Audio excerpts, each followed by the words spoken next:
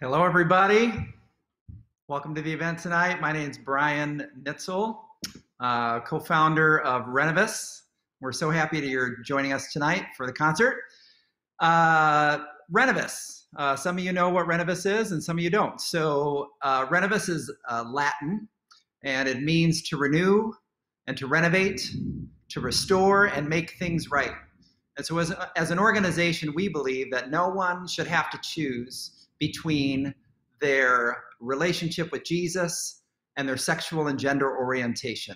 So we help LGBTQ individuals rediscover and reclaim that faith and community. We're an Atlanta-based organization. We've been around for about a year. We're about 400 strong. We connect folks through events like this. We also, really the life of our group is, of our organization, are weekly home groups. They're all remote now, but still thriving, thankfully. And we also help refer people to trusted resources and organizations that serve LGBTQ individuals and their families and their friends. And we're slowly expanding beyond Atlanta. So that's Renovus. And if you want to learn more about our organization and see how you can connect or partner with us, you can check us out online at renovus.org. So the concert series, we'll get to tonight's event shortly, but just so you know about the concert series, this is our third installation of the virtual concert series for Renovus. To introduce new people to our organization. We've been inviting, we've had, I think, 7 total artists, 5 shows, all successful artists who are allies and friends of the LGBTQ community, and that they believe in Renovus and our mission, and we believe in them. Each of these artists are compelling, and they bring music and a message that's relevant and excellent. The shows have been great so far. We have 2 shows coming up at the end of September, the last 2 Sundays. On September 20th, we have Sarah Groves. That's a familiar name to Christian music followers, of course. She has 15 records to date, a Dove Award nominee for Best New Artist. CCM Magazine has called her Artist or Album of the Year a couple of times. But apart from her artistry, she's also a real advocate for justice. She does great work with the International Justice Mission that you may be familiar with. So I reached out to her and her manager, and they were very enthusiastic about our organization and our mission, and thrilled to join our concert series. So that's Sarah. And then on September 27th, we're having David Wilcox, an iconic folk pop artist with a really big following regionally and nationally. Also a real clear passion for justice and for our community. So much wisdom in his songs and stories. So if you're not familiar with David, that's a real treat for you. I reached out to their management as well and presented our organization, and same thing. They just love what we're doing, and we're thrilled to be a part of the concert series. So you can check out David or Sarah at the event page at renovus.org. Okay, so for a little housekeeping for tonight. This is a very new venture. You know, live streaming concert, a couple locations. So thankfully, my buddy Andy Rivas is behind the scenes, kind of dialing everything in. So I'm sure we'll have it all go off without a hitch. But if there's any technical difficulties, just be patient with us and we'll get it figured out. The flow of the night, pretty soon I'm going to introduce our featured artist of the night, Staci Frenes. She's going to come on and sing for about 45 minutes or 50 minutes or so. And then stick around after that, because then I'm going to come back on the screen and we're going to do a little meet and greet and get to know Staci's heart as an artist and as a mother. And she has an amazing story about how her daughter coming out has really changed her heart and her mind about what it means to love well. So it'd be a really good Q&A with her as well. So we'll do that, and we'll probably wrap up by about 8:30 tonight. So that's how it'll go, or 8:30 Eastern time. Sorry, people are all over the place. 8:30 Eastern time, about an hour and a half from now. A couple other housekeeping items. If you're not familiar with watching a live video on YouTube, you can actually rewind. So if you lose connection or you step away, there's a little red dot or a scrubber at the bottom of your screen. You can back it up and rewind. So that's good to know. There's also a chat feature on the right side of your screen. I'm not sure which, to your right, whichever way. I don't know if I'm pointing the right way. There's a chat feature there that during the show you can chat to folks, but also real important in the Q&A. Because you can feed questions to Staci that are on your heart to learn from her experience to relate with yours. So there is a trick in that. I think you have to be logged into Google or YouTube to use the chat feature, so you might need to do that quick. But that's the chat feature. And then finally, for supporting Staci, this is her job. This is her living. So there's a couple of ways that you can support her as an artist. First of all, she has many CDs and records that she's made, and you can check out her music at our website online. You can just search her, stacifrenes.com. But also tonight, we've set up a tip jar at the bottom of your screen. You'll see it. If you're in full view, you might have to toggle out of the full view, but if you look down at the bottom of your screen, there's a tip jar that we've set up for Staci. You can click on that. It's just a PayPal, and that money will go directly to support Staci. So that's it for housekeeping. So why don't we bring in the guest of the evening, Staci Frenes. There she is, Staci. I love when the technology works. Okay, we're over the first hurdle. Yay! I love it. So Staci, thank you for joining us. We're longtime friends. Actually artistic collaborators. We've done some songwriting together, which is great. I think I met you in 2007. Yeah, that sounds right. Does that sound right? I think so. We got connected from mutual artists, but we have a long time. But apart from the artistic collaboration, we've stayed near and dear friends for lots of reasons. So yes. It's been really fun to be a part of your musical and personal journey. I'm really thrilled that you joined us tonight. Let me brag on you for a minute, and then I'll let you take it away, okay? So Staci Frenes, everybody, 8 recordings to date. She's had songs featured on major television shows. But even what's more compelling about Staci is her story. And you'll hear more about that through her songs and at the Q&A at the end. We might have a little surprise at the end. So I hear that your daughter, Abby, may be in the house. Yeah, so... Yeah. So Abby's a big part of her story and a phenomenal musician herself. So towards the end, Abby's going to join the show, which is great. And then also another deal, major book release early next year called Love Makes Room, which is you kind of writing your story. Super excited about that, and just think you're going to love Staci. She's a big mama bear advocate for our community, but also for conservative parents and families of LGBTQ individuals. So there's my Staci commercial. You want to take it away, and then I'll see you on the backside, all right? Sounds good, Brian. Love you. All right, love you.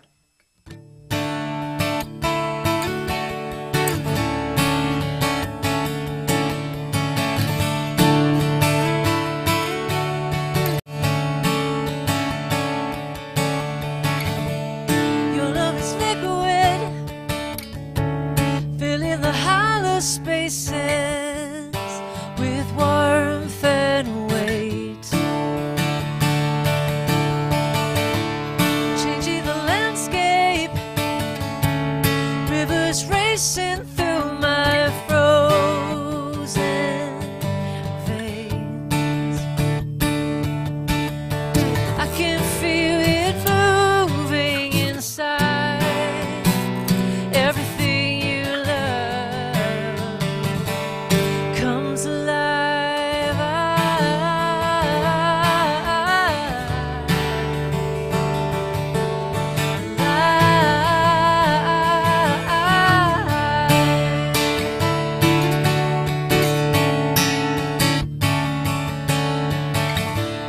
Your love is sunlight, feeling the shadows from my darkest room.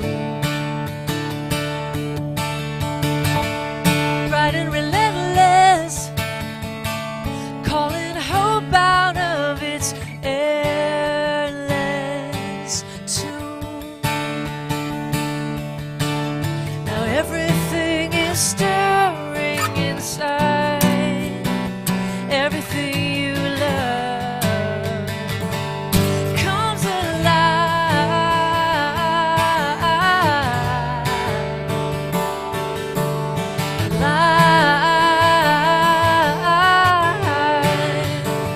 Yes, I'm alive.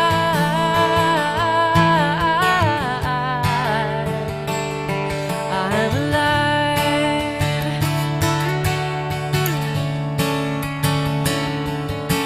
Ooh.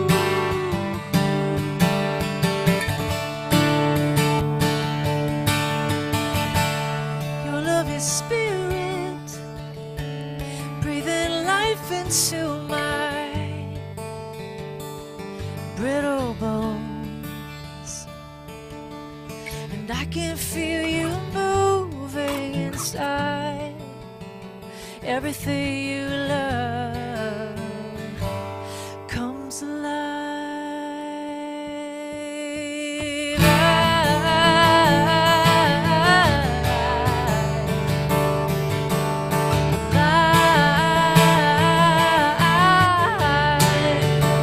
Yes, I'm alive.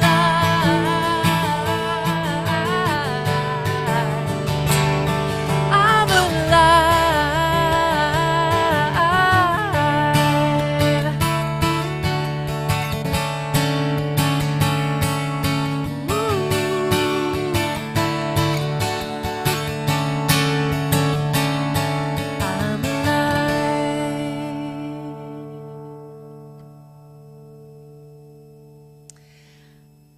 Thank you. I know you're clapping out there. I can hear you. In my heart, I can hear you.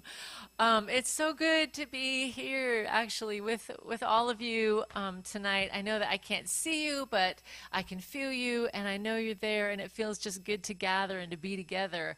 I thought I'd start with that song, Everything You Love Comes Alive, and because I wanted to let you know that I am alive right now. I know we're in the middle of a pandemic, but I'm still alive and kicking. My family has been sheltering in place all these months, and then, let's see, last month, during the month of July, 3 of the 4 of us here in the house actually did end up getting the coronavirus, and it was just a crazy kind of isolation within the isolation within, you know. We ended up having to kind of just lay really low and get better, but thank the Lord, no one had to be hospitalized, no one had trouble breathing, no one needed medication beyond some Tylenol, and we're all better. We're up and at it, we are doing well, and so we're alive. Very grateful for that. So yeah, it's been a kind of a nutty time, hasn't it? How are you all? Are you all doing okay out there? It's a strange time to be alive. I keep saying that sort of to different people and thinking it's one of those times in history where we keep looking back and saying, who would have thought we would be doing this? Or who would have thought, you know, last year this time we'd be doing this right now? And yeah, and yet change, right? Change seems to be sort of the constant name of the game right now. We've been just sort of adapting in all kinds of big ways and in little ways. For example, I've been wearing yoga pants for 5 months straight, but I put on jeans tonight for you, just for you guys, with real buttons, and it is a sacrifice, I'm telling you right now. But yeah, weird things like that, just kind of like, you know, all these virtual meetings and that kind of thing. And yet, I feel like adapting is kind of part of the human experience, right? Of just as we change from season to season. So this is kind of no different, although very different.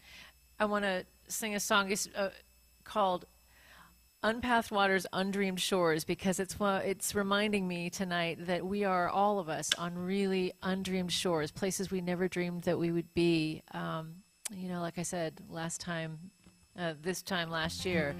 And yet, even as we sort of pass through these different waters, we see change and growth in all of us.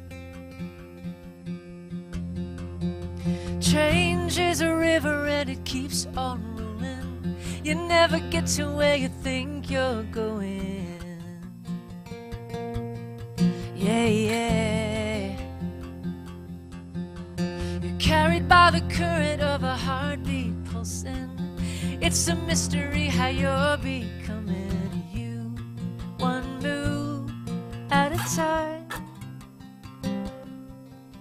and on it goes. The river flows, and you can't go back anymore. With open eyes, seeing life unfolding till you find yourself on undreamed shores.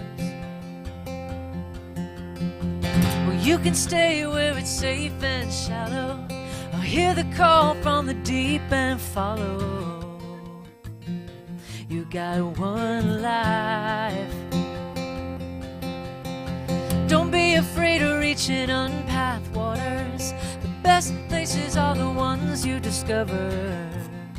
One chance at a time. And on it goes. The river flows.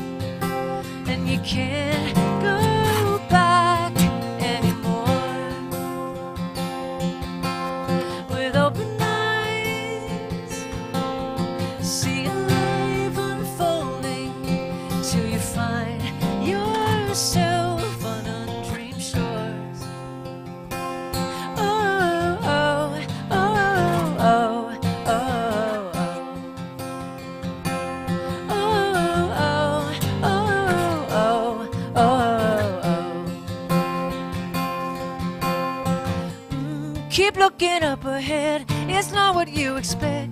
1 minute to the next, it changes. The river's moving fast, there ain't no going back. Catch everything you can this moment. You never can predict what river lies ahead. 1 minute to the next, it changes. The river's moving fast, there ain't no going back. Catch everything you can, 'cause on it goes. The river flows, and you're not the same anymore. With open eyes, see life unfolding till you find yourself on undreamed shores. You're gonna find yourself on undreamed shores.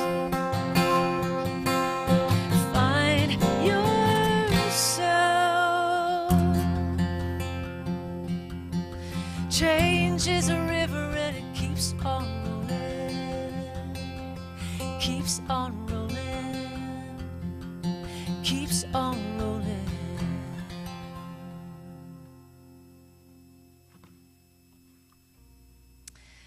Thank you. Thank you.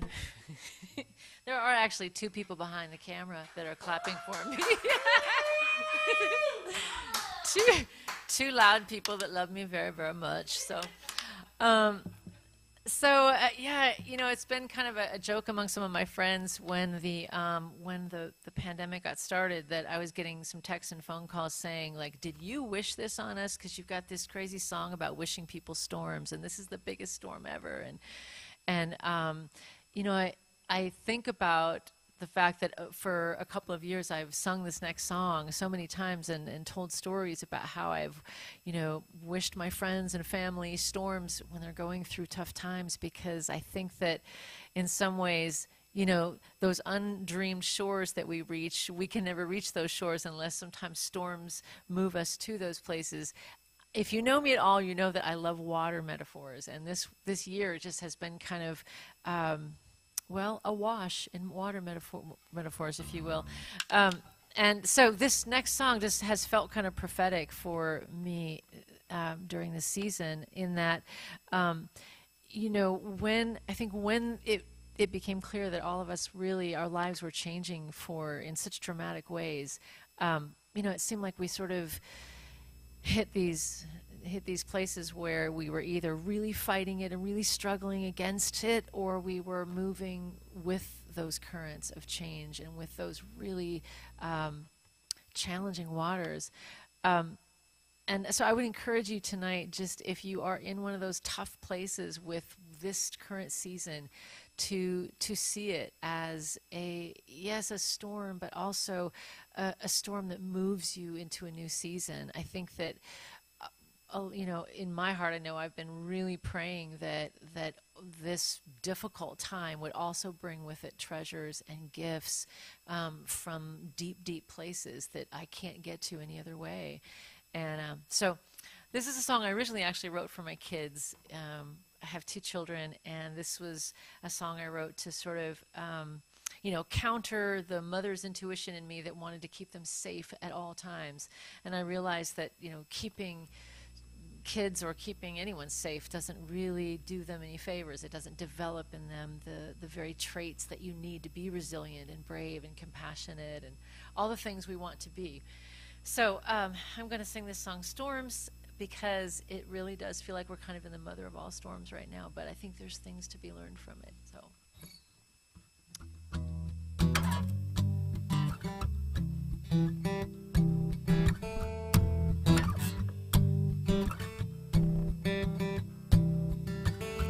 Everybody wishes you the sunshine, like it's magic, some kind of wonder drug.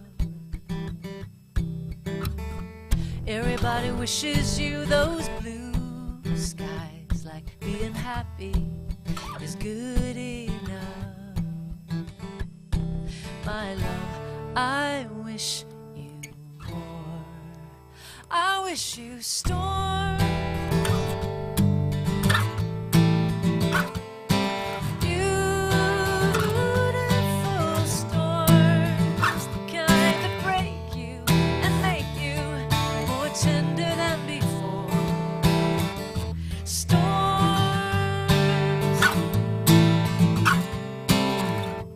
Everybody tries to stay protected from the dangers of this uncharted life. But beauty is never where you expect, and in the ruins, treasures hide. And so, my love, be warned. I wish you storms.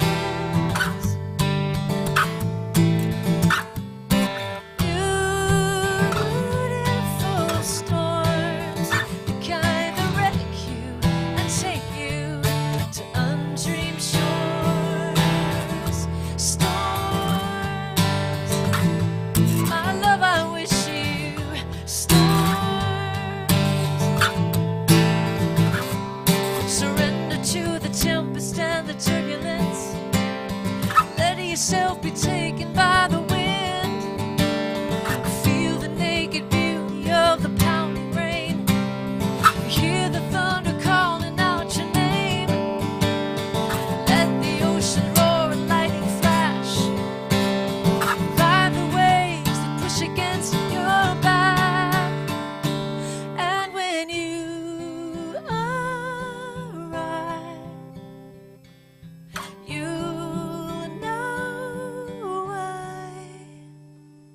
there were storms.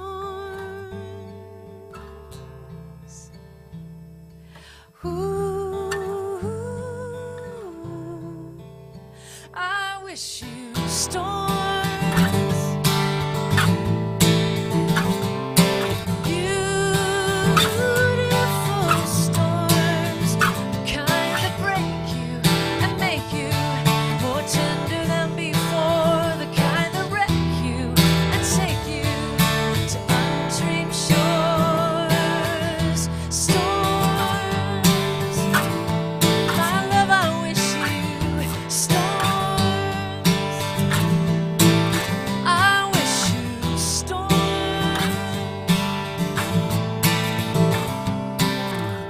'Cause everybody wishes you the sunshine.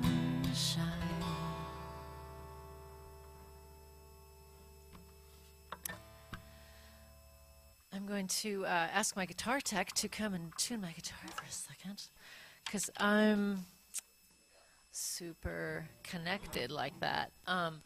Yes, so I wanted to tell you a little story tonight because I know that I'm among such good friends and folks that understand this world, many folks who understand this world way better than I do. I remember the first night I visited Brian's loft, and we did a house concert for this growing new community of LGBTQ folks and some parents and loved ones and allies and friends, and it was one of the first times I actually told this story about my daughter coming out and just how it had shifted and broke my heart open, and it was just an amazing night where I stood in a room full of people who I knew, all of whom I knew had stories to tell that were every bit as life-changing and sometimes heartbreaking and yeah, faith-shifting as mine. And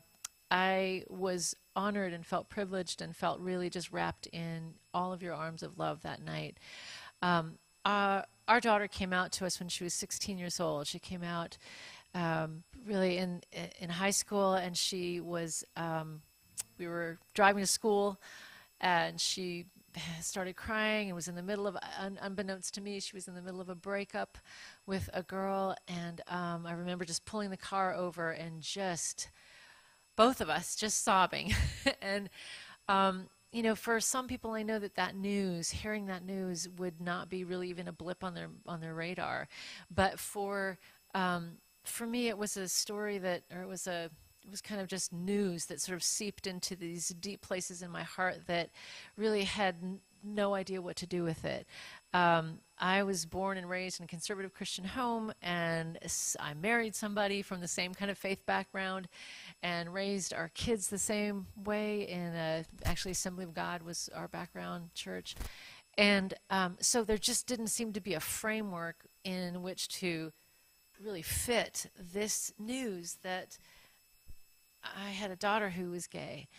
And I just remember thinking, even just in that initial conversation, that something was going to give, something had to give, because the very narrow and limited framework that I grew up with around that concept was not going to fit alongside the love that I had in my heart for this child that that was my own. And so I knew even early on that room had to be made, that there was going to have to be some things that were going to have to go. And I didn't know what that looked like yet, but I knew I was going to have to make some room for changes in my heart early on. And I remember this song being one of the first songs I wrote way back when my heart was just still kind of trying to figure this out, that, yeah, what is this going to look like moving forward? I'm clearing out the cobwebs. I'm sorry. Okay. All right. We've got this, though, you guys. We are pros right now. It's good. All right, now you should hear my guitar, right? I'm clearing out the cobwebs. I'm sorting through the dusty boxes, removing all the clutter from inside these halls. I'm opening the locked rooms, making way for you to walk through, quieting the chaos crashing through these walls. A few things can remain, but most of it's gotta go. I'm making room, letting in the light. I'm making room for the wind to dance through, for the music, for the laughter, for the breath of life to happen. It's long overdue. I'm making room for you.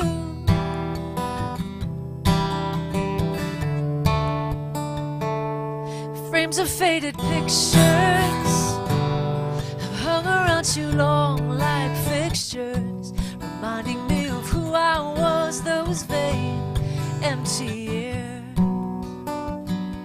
It's time for saying goodbye. I got no place in my life for those tired, worn out, useless souvenirs. A few things can remain, but most of it's gotta go.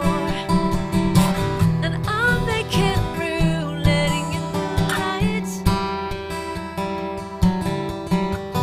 I'm making room for the wind to dance through, for the music, for the laughter, for the breath of life to happen. It's long overdue. I'm making room. This all belongs yes to you. You're welcome here anytime. It's your home. I don't want to walk these halls alone, so I'm making room.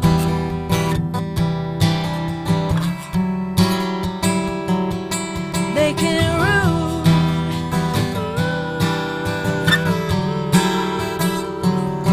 for the beauty, for the passion, for the breath of life to happen, for the music, for the laughter, for the soul that you've awakened. Yeah. Well, I'm making room, letting in the lights. I'm making room for the wind to dance through. I'm making room, letting in the lights. It's long overdue. I'm making room for you.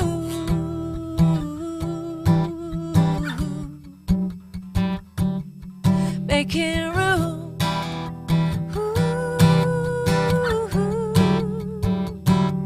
I'm making room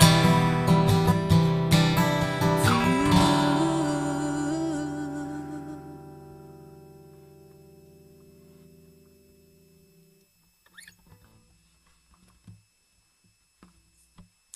So what followed, I think, part of that song sounds kind of like, and she made room and things worked out great. But I have to tell you that it was a process for months especially, and then even years, to make room for some of the new ways of thinking about something that I had grown up with in my faith tradition, as thinking about one way, and not only that, as someone who grew up in the 80s and 90s and had very few, if not any, gay friends really until I was in my 30s and almost 40s. It really took some kind of opening my heart and making room for new conversations, opening my heart, making room for really biblical scholarship that I had not really dug into or read much around. It also meant making room in our family for just talking about things, having awkward conversations with my daughter about what it was like to be gay. And sometimes those ended up being humorous. Sometimes they ended up being weird conversations, because she would, a lot of times look at me like, really, Mom, you're asking that question again, or you're asking that particular question, but the truth is I had a teenager in my house that I still needed to raise as a mom, but also try and understand and kind of walk alongside as well, as I was learning new ways of thinking about it. And yeah, I can remember also making room for laughter and for humor. One of the ways I can remember just getting everything wrong was in just the language, the letters LGBTQ. When they first came out of my mouth, they just sounded so awkward and jumbled. And so my husband and I would try to get it right, and inevitably, especially my husband, would sort of trip over the words, and it would end up coming out. Somehow the letters BLT always stuck together, and so it ended up to just be like, whenever we referred to the LGBTQ to me, oh, okay, there I go. The LGBTQ community ended up sounding like the BLT community whenever it came out of my husband's mouth. And I'm sorry to say, it just kind of stuck. We ended up just calling them the BLTs. So we love the BLTs with all our hearts. Just know that it's been a learning curve on many fronts. So I'm trying to read that little note, especially when I'm on. Okay, and just got to know that I need to get a little closer to the mic. So one of the ways in which I was learning to make room as well is with my fellow Christian friends, because as my heart was growing and my heart was beginning to just make room and understand some of the aspects of what it meant to love my daughter and to understand her sexual orientation, just in the context of being made in the image of God, as beautiful, as wonderful, as perfect. I understood that some of my Christian friends were in different places with that whole kind of paradigm, and it got to be where sometimes conversations with friends became kind of landmines. You know, they felt like they'd be safe up to a point, and then certain things would get said that I knew were not going to go any further from that point, because there was just this really difficult barrier to cross in terms of how I was beginning to understand and view my daughter, and how I knew others, some of my Christian friends did. And I remember around 2015 when the Supreme Court made legal the gay marriage. Boy, I can remember Facebook just kind of blowing up with comment threads from Christians and non-Christians and kind of just everyone in between with what their opinions were and around the whole subject. And it was so touchy and so divisive. Can you imagine a country that's divisive and that fights on Facebook? And I know, it sounds crazy, but yeah, there it was. And I mean, and that's why I kind of want to sing this song too. It's a song that feels so timely right now. I ended up feeling like I was coming into some of those conversations like arming up, getting my armor on, like getting my Bible verses ready, or getting my opinions ready, or getting my arguments ready. When in reality, I think a lot of us were missing the point. We were trying to win fights or win arguments instead of, love each other. And I remember just feeling so impressed that in these conversations, if we just could let love have the last word, rather than always fighting ourselves for the last word, that we could make so much progress in having conversations that are hard and in which we have a lot of disagreements. So I thought I would share this song, Disarm. It's one of the ones that came out of conversations with my daughter, as well as conversations with other Christians.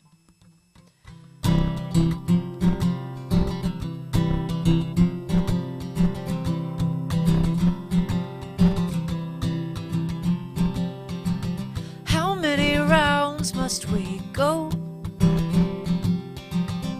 Wounding words, careless blows. I'm running out of will to fight. I don't care who's right. How much time must we lose defending precious points of view? We made our case, let's make our peace. Let's find a place to lead where we disarm, lay down our words and our guard, here with our hearts, not our scars. Love will be our best defense when we disarm.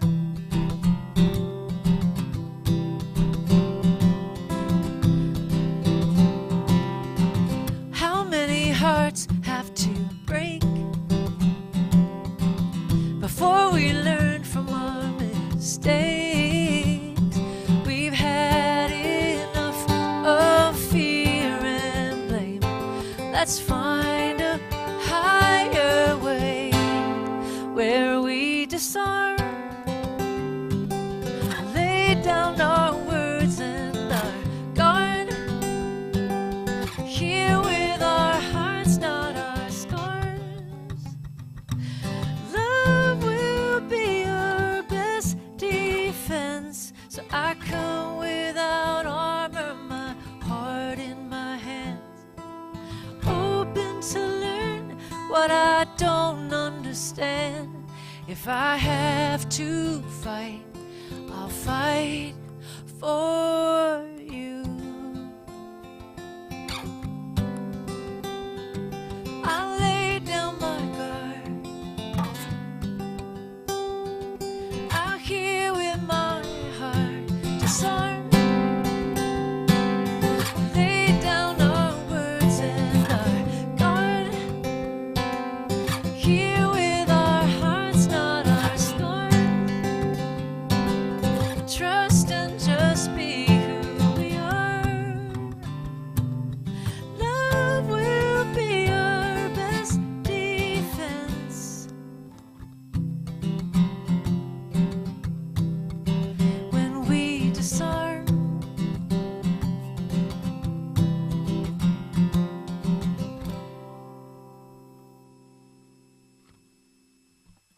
I think probably one of the last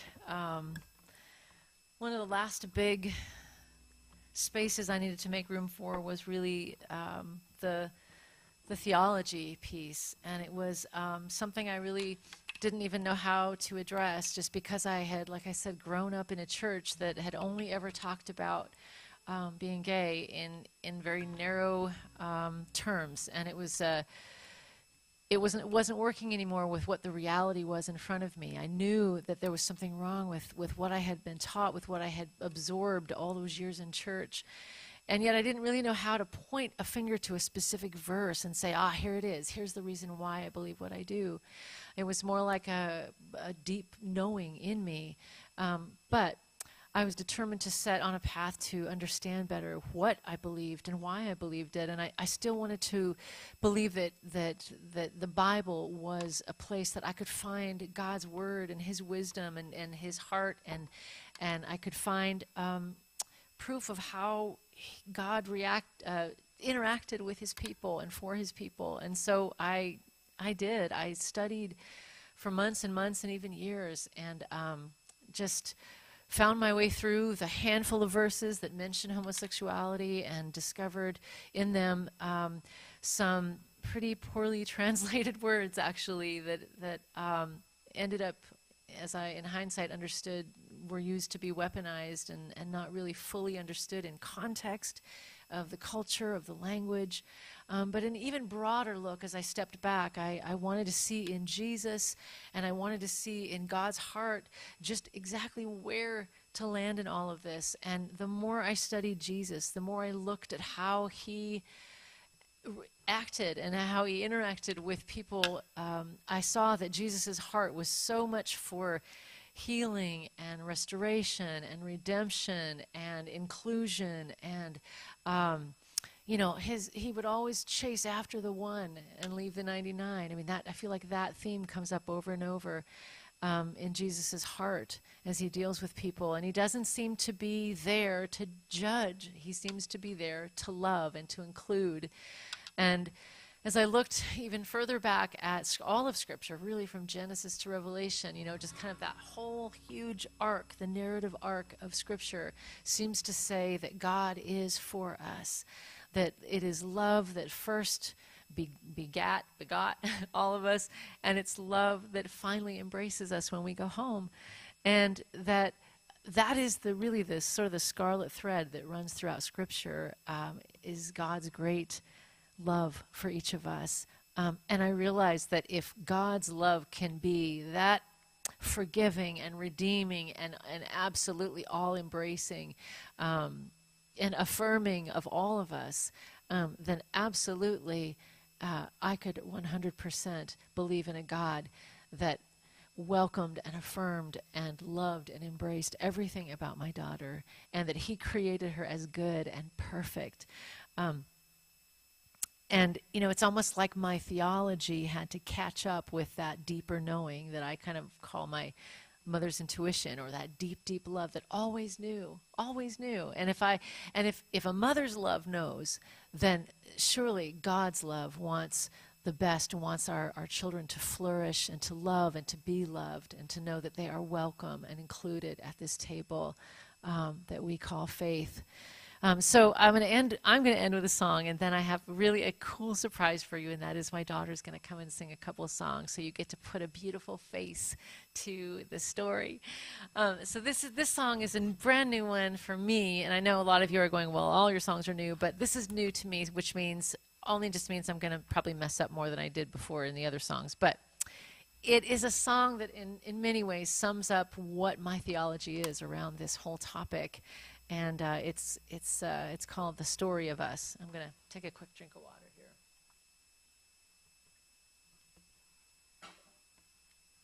All right.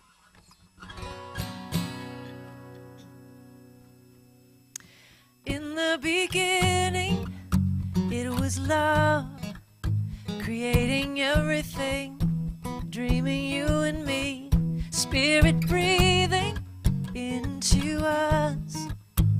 Beauty of who we are, the image of God, and we've never, ever, not once separated from this love. It's written in the stars above, it's tattooed on our hearts. It's running through our veins like blood, it's singing who we are. Even when we don't believe the story of us, loved us, loved us, loved us. Sure as a sunrise, older than time, love was choosing us, wooing us forever on our side. Sees us as we are, says we're beautiful, and we've never, ever, not once, been separated from this love. It's written in the stars above, it's tattooed on our hearts. It's running through our veins like blood, it's singing who we are. Even when we don't believe the story of us, loved us, loved us. Even when we start to give up, love's not giving up on us. Even when our own heart fails us, love won't fail us, love won't fail us, love won't fail. It's written in the stars above, it's tattooed on our hearts. It's running through our veins like blood, it's singing who we are. And when we don't believe the story of us, loved us, loved us. It's written in our destiny, it's branded on our souls, hidden in our deepest dreams, it's how we are known. And when no one else will tell the story of us, loved us, loved us, ooh, loved us, loved us. 'Cause the story of us is the story of love. All right, thanks everybody, and here's Abby.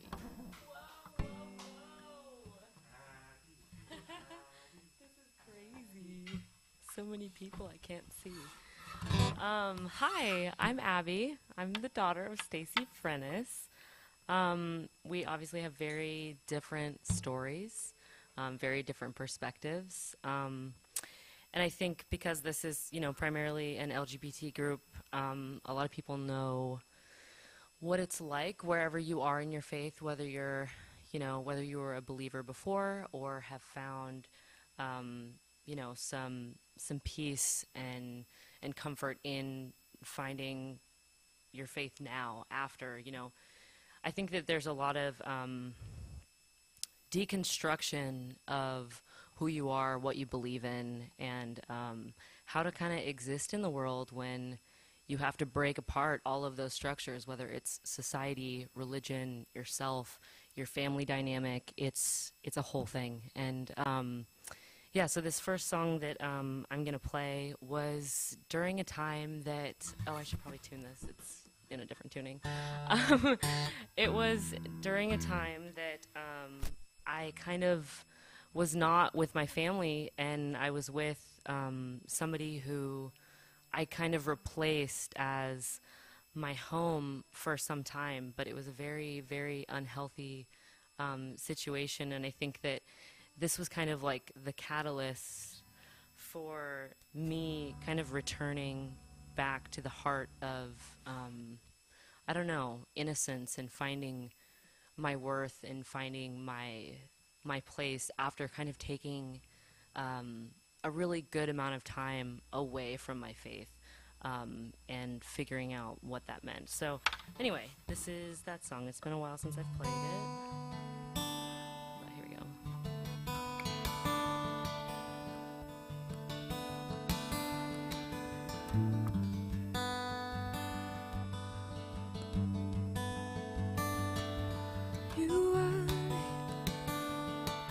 You wanted more than this. So you stole before I could give.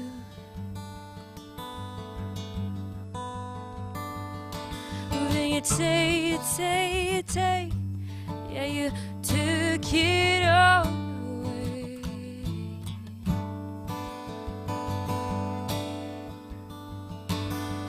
I'm not ready to load the gun, but I'm waking up and I'm not alive.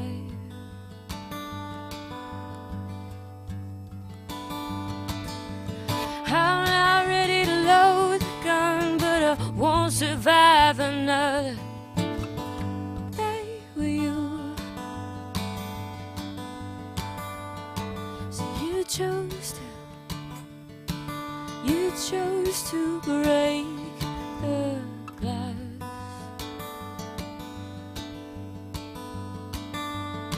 And you raised your voice while I cried. Well, you can take, you can take what's left of me.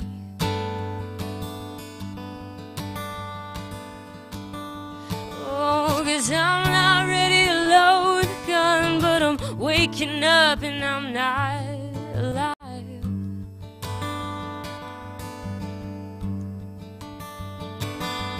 I'm not ready to load the gun, but I won't survive another day with you.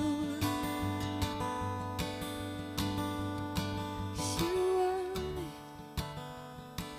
you wanted more than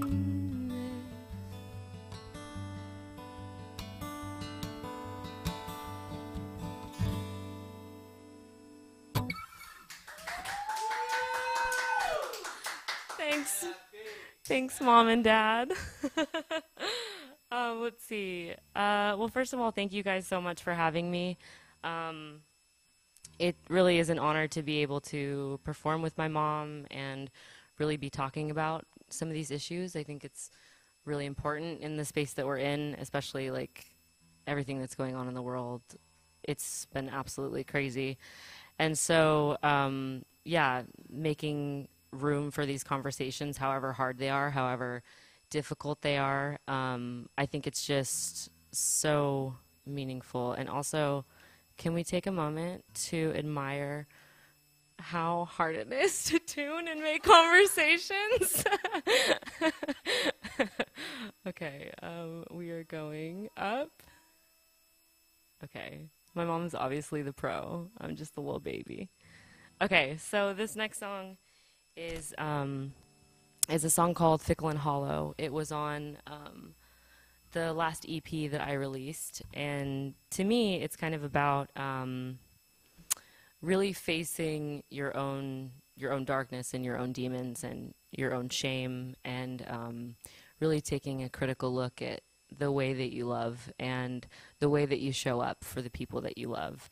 I think that part of why this song means so much to me is like, I think that there's this line in it. It's if we stayed right where we are, we would grow hollow. And I really believe that. I really believe that if you don't lean into the discomfort and really provide compassion, you know, without defending your suffering, but really accepting it and leaning into it and learning how to be better and grow. It's really important in our relationships that we have with people, with ourselves, and I think the relationship that we have with God or spirituality. I think that, you know, keeping that growth mindset is what makes our suffering and our, you know, hard journeys really worth it, and it really brings a lot of purpose to the things that we do. So, yeah, so this is the last song I'll be doing, and then I think we'll be doing a Q&A. We'll chat for a second.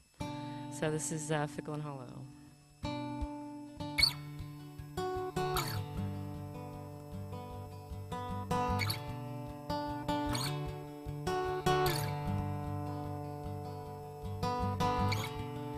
She told me I was wrong.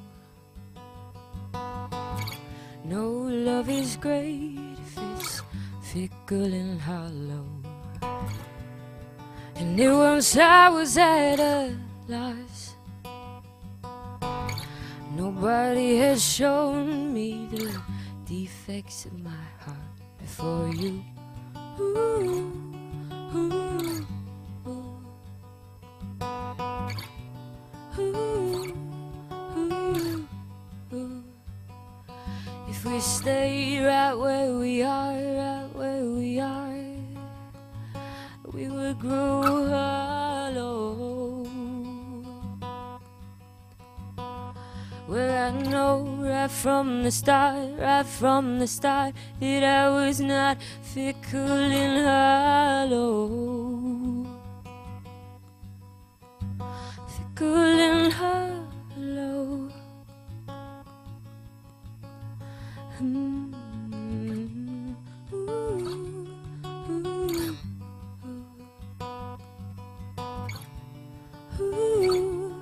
ooh, ooh. You settled down again.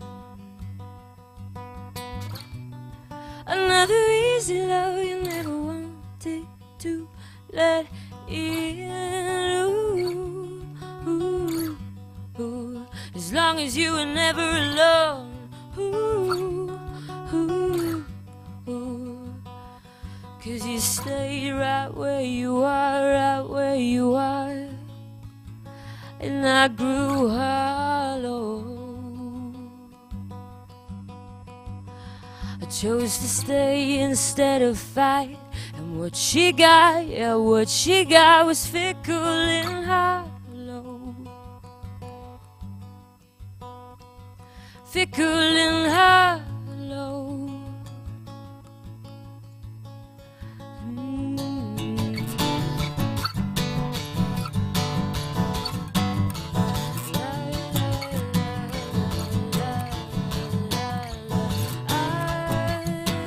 Here we are. Here we are. Here we are. But I was not. Oh, I was not fickle and hollow. Fickle and hollow. Fickle and hollow. Fickle and hollow.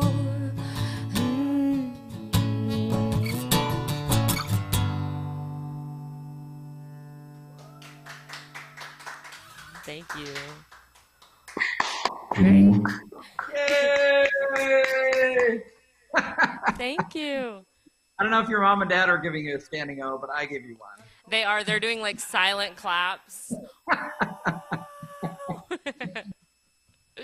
That's awesome.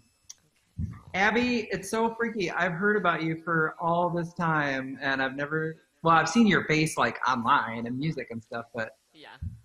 it's nice to meet you. Yeah, it's good to meet you too. My mom has told me so many things about just the experiences that she's had with like this group and with you specifically, and all the cool conversations that have been had. So it's good to finally Yeah. put a face to a name. And it was just crazy because I met your mom in 2007, and we don't need to get into my story, but it took me a long time to know that Jesus was thumbs up about me being gay, right? A long time. And so your mom knew me when I still wasn't sure about that. And she saw me when I was awkwardly coming into that new place where God was saying, hey, you know what? Like, we're good here. We're good here. And you were in the middle of all of that, Staci. It's crazy. I just remember that when Abby was singing, and crazy. So, yeah. Well, it's good to really, really, really good to Intersecting see stories, right, Brian? Yeah, totally. that. Totally. Oh my gosh. Yeah. So thank you, you guys. We're gonna switch into a little Q&A here. Before I do that, if you want to, in case no one's dropping off, it's so cute. Like, I'm looking on YouTube here, and like not one person has dropped. So apparently we're doing something right here. Abby needs to keep singing. That's what I think. I know. But in case you do, just know Staci Frenes, Abby Frenes. You can find them online. You both have Facebook artist pages, so that's a great place to get a little bit of the story. You both have websites. Abby, your website's a little more of a composite of sort of like your graphic video work as well as your music, right? So yeah. But yeah, so you can find these guys online and stuff. But yeah, let's switch into a little Q&A. And if you want to submit questions, so I've got my little phone right next to me. So if you chat in some questions that you have for either Staci or Abby, I'll keep track of them here and feed those questions to these guys as long as they're not, I won't feed you any hardballs, guys, don't worry.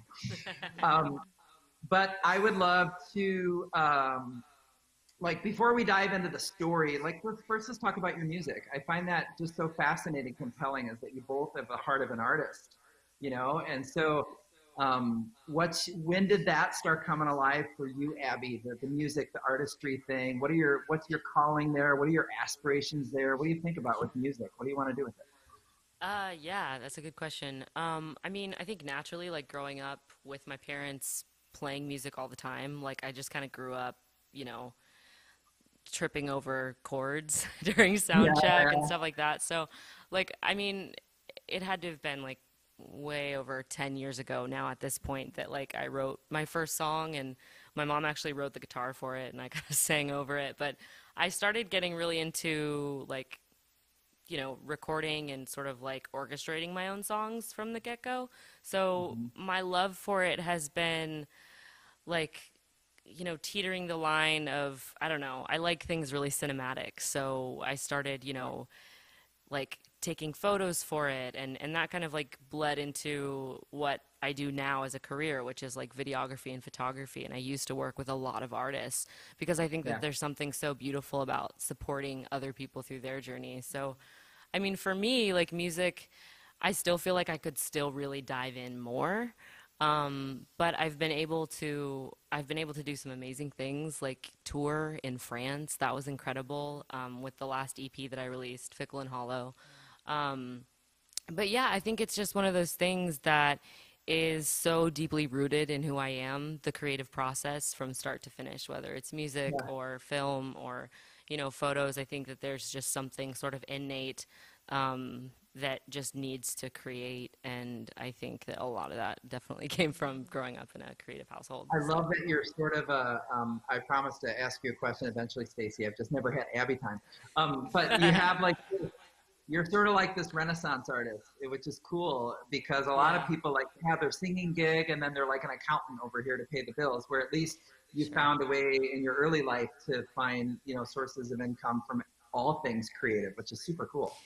Yeah, definitely. It's been cool. It's been interesting to, you know, move around the different industries, but it's been fun. And then how about you, Staci, with your music? I mean, you've been doing this for a long time. Talk about what you've done, but also looking ahead, you know, is it shifting more to writing, or is it still both music and writing? What do you think? Yeah, that's a great question. I feel like it was fun listening to Abby talk about because I know that to be true about her. Like she envisions the whole song when she writes a song, like not just the instrumentation and the production, but like she sees the visuals, you know, with her songs. And I don't have that experience. I mean, I feel like as a songwriter, I'm such a word person. I dig deep into the lyrics and in metaphor. And so my love has always kind of starts with the words. And then that's probably why I've also branched into writing, you know, more writing books and even editing. I've been doing some editing as well for some people. And so it's I guess for me, looking forward, I still have music inside of me that wants to come out. I actually still, this fall, I'm going to launch a new Kickstarter campaign, and I'm going to record a new EP of brand new songs. So the songs are still there, which I'm so grateful for, and it still seems to be the way that I process the world and pain and joy and beauty, seems to be songs. And so as long as those songs keep coming, I'll keep writing them. And like in the last several years, I mean, Abby's done almost all of my visual work. She's done all my videography. Yep. She's done my photography. She's done my last 2 or 3 covers, album covers. So it's just such a joy to have to have her be that person that just can kind of step in and do, I mean, anything. She really is a Renaissance person. You nailed it. That's true. Yeah. Okay, we got a good question that came in. And by the way, commercial, Abby, you did a video for her song Storms. I did. Right? Mm-hmm. Yeah. I did. It's really beautiful. So you can check out, you can find that online at, I don't know where. Oh, I put it on the link. It's on YouTube, on my YouTube channel, or on just Staci Frenes. Yeah. So you search Staci Frenes on the YouTube channel, but yep, I remember that. Okay, we got questions rolling in. Hold on. Here we go. And I have a friend who sent me a text saying, "Quit looking at your phone. You look distracted." I'm watching the questions. Don't look at me. Look at them when they're talking. All right, hold on. I'll put my phone up here. Do Staci and Abby not do any co-writing? And if not, why not? We talk about it all the time. I mean, like we kind of, I feel like we co-write not in the really official sense, but like we're always bouncing ideas off each other. Like I'll play a part of a song and go, "What do you think about that?" Or "What do you think?" And she'll do the same with me. But you know what? It's also kind of been something that we've wanted to do for a long time, to actually sit down and write songs together. Yeah. So, hey caller or person, whatever. You're right, and we should. Okay. Yep. That was Nate, by the way. Sorry to call you out, Nate. Hi, Nate. Hi, Nate. Nate's a mutual friend of ours who would be the person to ask that question. Awesome. He's a great producer that I would love to work with too. So let's get this going. Let's do it. Let's do it. Artist on the planet. Okay, before we kind of get into your story, because that's where the questions are coming, I want to ask about your book. Do you mind just giving a little, this book, Love Makes Room, is coming out. What's sort of your heart for that, your hope for that? What's that all about? Yeah, somewhere around 5 years ago, I sat down and just started writing the story that I told in a little kind of nutshell. I wrote out the whole story. And at first I thought it was just therapy for me, just kind of like processing and kind of a cathartic process of writing it out. And I mean, I would cry and cry as I wrote it, chapter after chapter.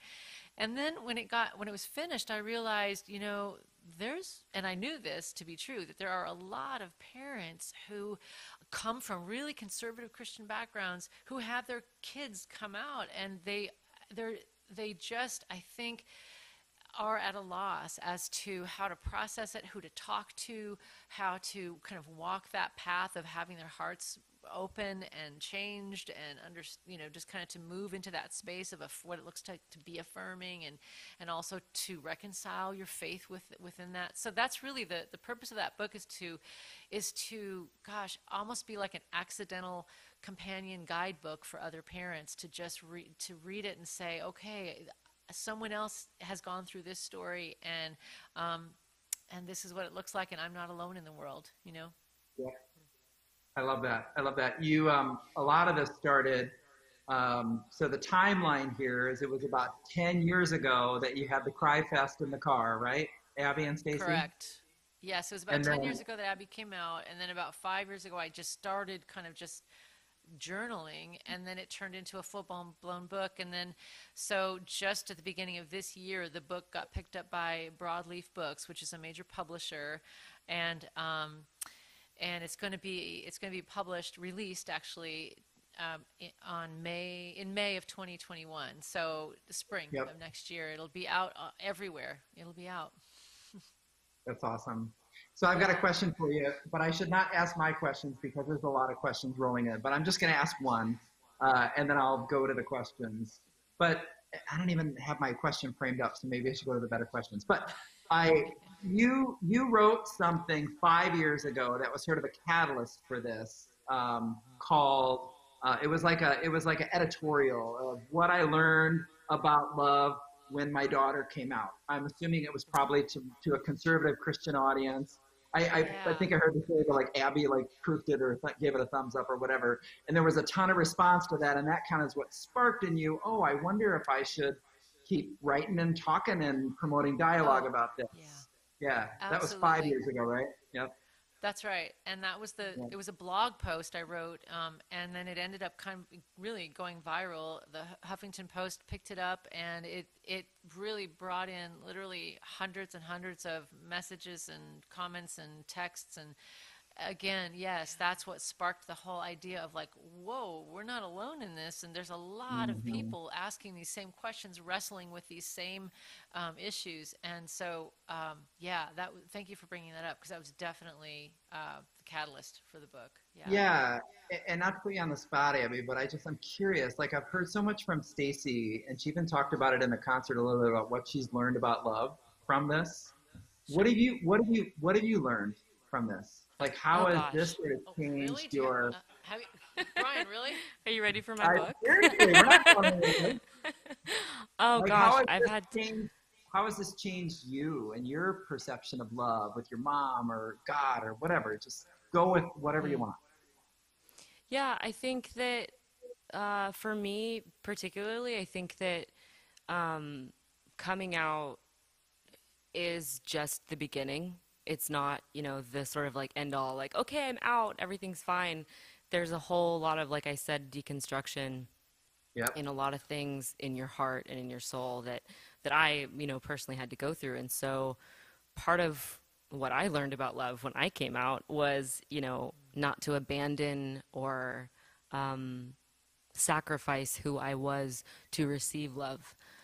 Because I think that that's something that's really easy to do, is to please the people around you, to fit into the mold, and kind of abandon some really, really important parts of yourself. And so I've learned that leaning into the hard conversations and being patient with people who aren't there yet is definitely something that we just have to do. We have to be patient for the people who are gung-ho, for us, and for the people who haven't quite crossed that bridge yet. We really have to work harder to be advocates and supporters for people who are still on their journey of acceptance. And because we, as members of the LGBT community, we've had to put so much thought and so much work into accepting ourselves that we really have to be compassionate towards what that looks like for other people who are making room for us. So I love that you've gotten there. So rewind 10 to 9 years ago when you came out to mom. I'm sure she didn't have this all figured out in 6 months.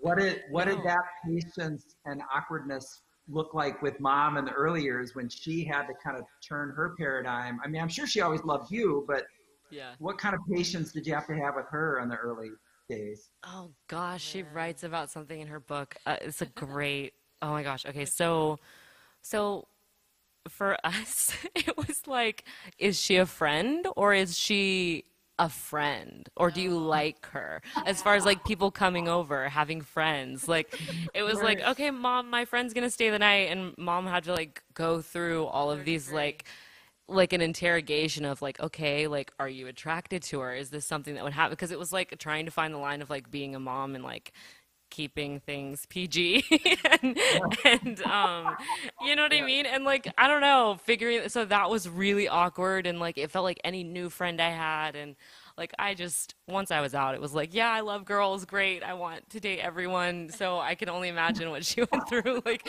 having to meet new people. But I think at one point in that conversation, Abby said to me, because I said, well, because Abby's very social, and so she would have, friends over all the time. Like, can this person come over and work on homework? Can this person spend the night? Because girls always do sleepovers. That's how girls, that's how I grew up, is like, we always did sleepovers. So I was like, well, then it became this kind of like, wait, what? I can't let these girls sleep over because, wait, now you like girls, so wait. And then at one point I remember saying to her, well, how do I know the difference? And she said, Mom, you're going to have to trust me. And it really, over and over and over, it was really about trust, like trusting each other, trusting her to be truthful, and then her trusting me to not be super, OCD and meddling into her life. And just, we just had to learn balances. And I think like, it grew and it evolved over time the way that it was uncomfortable and the ways that it weren't, Yeah. or that it wasn't. Like, you know, as I started having like really long term, like meaningful girlfriends, it was like introducing them to my mom was always like a big thing, right? And like in the beginning, the first, you know, girl that I'd been with, it was like kind of taboo. Like you can obviously feel like what that change looks like, you know, when you look at the whole, like all of the years that we've had to spend like really working on demystifying like Oh, for sure. everything. So, Yeah. you know, like obviously now, and you know, even the whole time, it was never a lack of acceptance. I think it was just like I don't know what to do with this for kind of both of us on how to Yeah. communicate and all that. Well, that's good. I actually got a question sort of in line with what you're talking about this patience thing, whether it's with each other or with other people. I'll read it how it is, and then I'll question for both. When you hear someone attack the BLT community, I love that. I sent a text during the show saying, "Hey, I'm G. I want to be a part of the BLT club."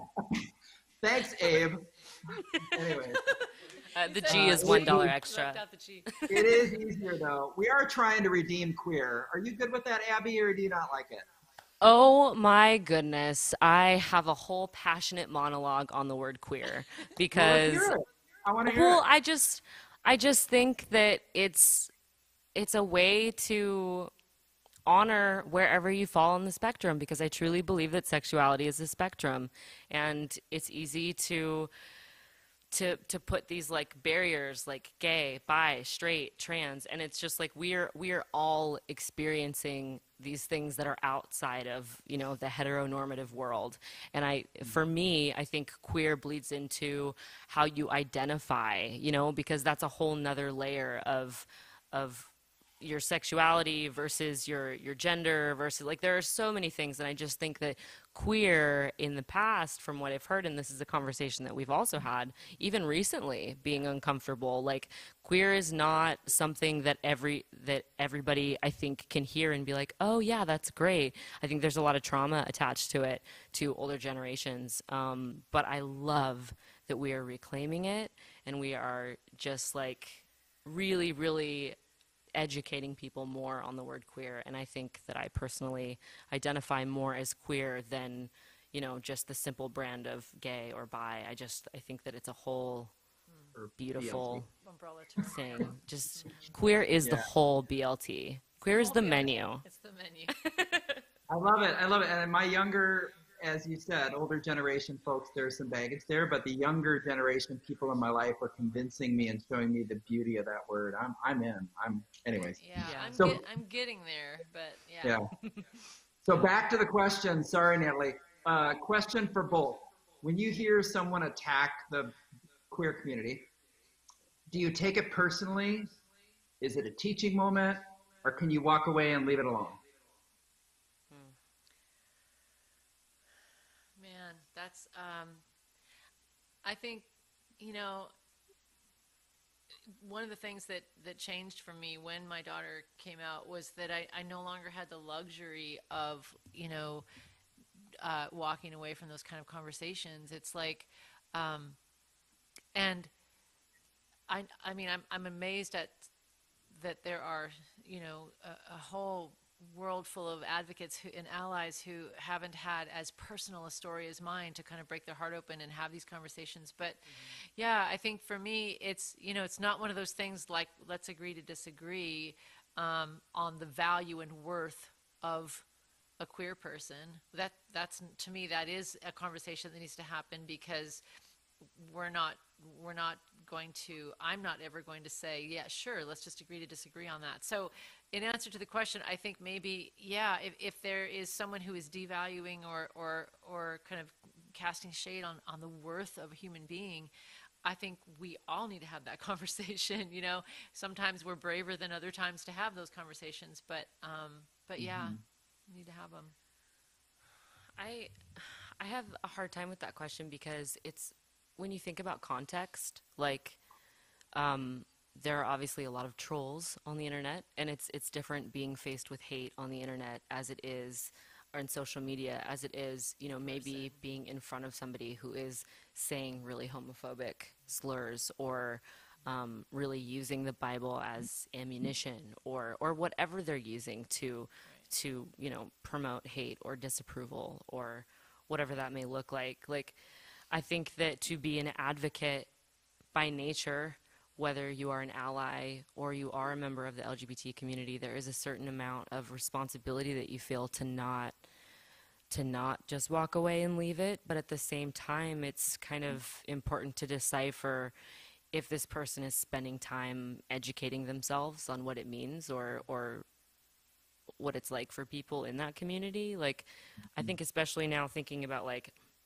and this is really hard, I think that there is, I don't think it's right to compare at all the Black Lives Matter movement with some of the things that the queer community has faced, because they are wildly, wildly different.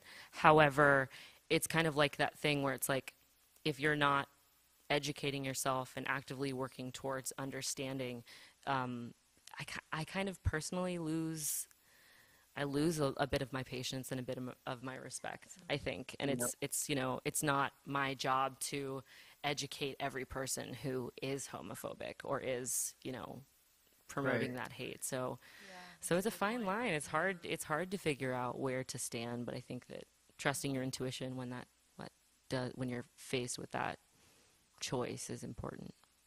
There was a moment, and Abby, I texted you when it was happening in the concert, where you had about a 2-minute sermon there, Staci, that I was really proud of. I'm very used to, in conservative, you and I are similar in that we sort of have one foot in the conservative Christian world and one foot in the LGBT community world, and we sort of have accepted that tension, right? It's kind of part of it's part of my calling, and I think it's part of your calling too, which I think is great. And I usually, when I talk to folks on the conservative end of the spectrum, I tend to take the approach of, this isn't about a moral dilemma or theology. This is about loving people, right? Yeah. But you really leaned in on I've never heard that before, on your process of kind of rethinking the theological context about this as well, and thinking that was not cool. And I loved hearing about that. I think that maybe is more important than I realize. You know, like, I always want to get conservative people to just focus on not the moral debate, but on loving, wanting healing and wanting to be like Jesus. But I think they're both, it sounds like, or at least for you embrace both, right? Mm-hmm. Yeah, man, there's so much in that, but yeah. I didn't really ask the question, sorry, but I love. love. No, it's all good. I just want to go back and listen to the 2 minutes, because it sounds like you really had a dig in there, and I loved it. Well, you'll have to buy my book, Brian. Well, and in researching, just kidding. in researching, like, things about theology and homosexuality, which I know that my mom did a lot of when I came out, and for this book, like, there was a lot of etymology involved in deconstructing, like, the way that what did this word mean back then? What does it mean in our culture now? And really, really breaking that down, because she's such a, you know, word person, literary, like, English major. So so there was a lot of, like, work that had to be done to come to the place where it was like, right, like, you weren't abandoning your faith, you were just understanding it in a deeper and more contextual way. For sure. Yes, what she said. And it makes me think of, so Abby, let me ask you a question. You said the word deconstruct a couple times, and I love that word, and it's a really familiar word in my community of LGBTQ people of faith, that the way that we get over old versions of God and hurt is we really have to break down all these rules that don't work for us and rebuild a picture of God, not of our own liking, but of truth that we can believe in and rally around and reconstruct our faith back to something where I can love Jesus again and get on with my life. So I'm just curious, not to put you on the fence or anything, but that deconstruct, reconstruct for you, what does that look like in your life? Oh man, He's asking hard I questions. know these are some good questions. Well, you said deconstruct twice, and I love that word so much. So anyway. Yeah, I mean, well, for me, I think one part of it is, wait, question review. We're talking about deconstruction within faith, or do you mean just like what have I had to deconstruct in order to get to where I am? Both. The Both. bigger word. Yeah, my piece was about faith. I'm just fascinating with that use of that word and that you're using. Yep. Yeah. And how it applies to you.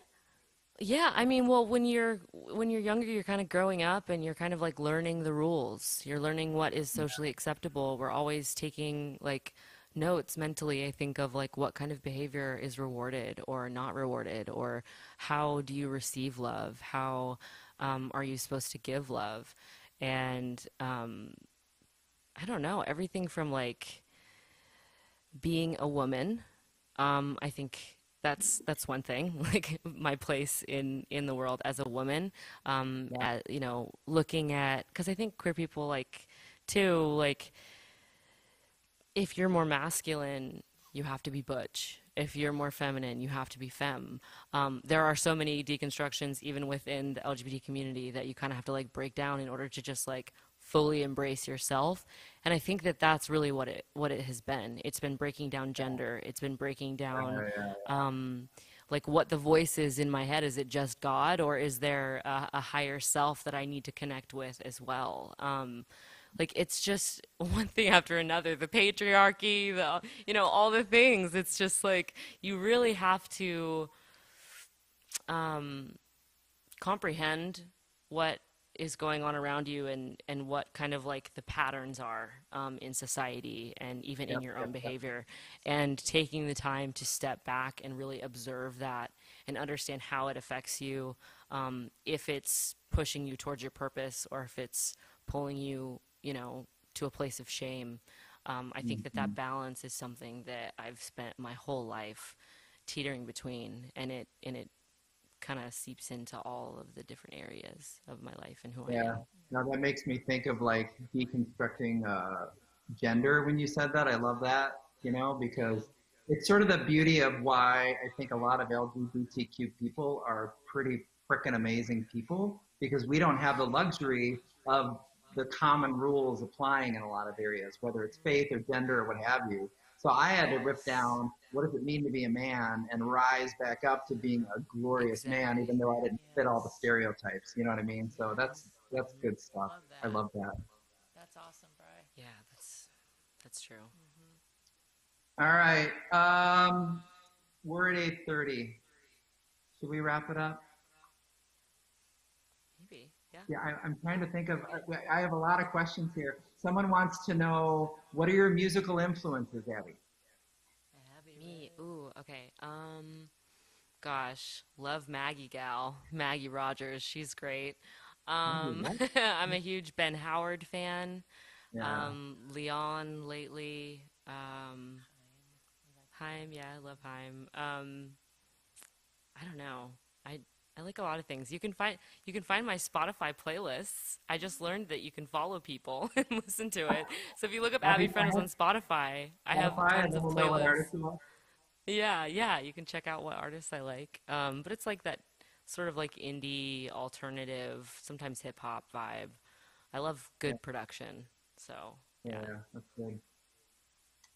All right. Well, on that note, any famous last words that you like? No, we love you, and we love your community that you're building there, and we're so glad that you invited us to be a part of it. And, Thank you so much. And next time we're both just gonna fly to Atlanta, Brian. And we're gonna do a concert at your loft. Deal. I got a big new home now, so we could like social distance and still get 30 people in here. Okay, sweet. Let's do it. I love it. Well, thank you guys. Such good stuff. And this is kind of the best part right here. It's so good to finally meet you, Abby, and just kind of flesh it all out. And proud of you both. Thank you all. just a little quickie. This stream becomes a video. So anybody, if you want to go back, if you missed some stuff, or if you want to share it with somebody that needs to kind of hear what they sang and what they talked about, that'll be available at our YouTube page. And that's all we got. That's a wrap. Perfect. Good night, guys. Thanks, Love guys. you. Thanks, everybody. Great. Peace Bye, out. everybody.